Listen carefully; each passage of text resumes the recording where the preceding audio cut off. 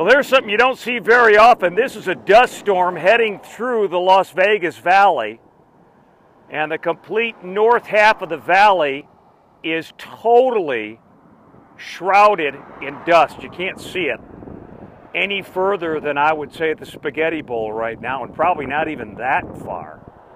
I'm standing at Russell and essentially the 215.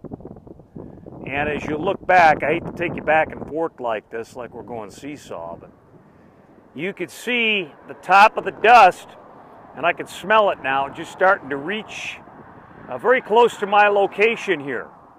And it's not very often that you see this, but we're getting gusts up to around 40 miles an hour coming in from the north. I'm trying to protect the microphone so you guys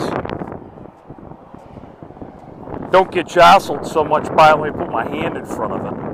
But what's happening is this air is very, very, very dry.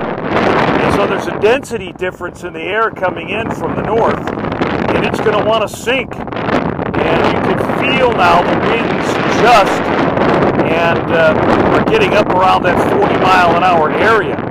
You see completely that it is choked off the northern end of town, and this is what's going to happen here eventually in the southern end of town.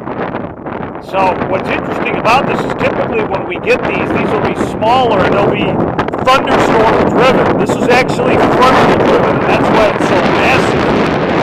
But it is absolutely crazy right now, and I hope my hand covering this up is making this audio a little more palatable.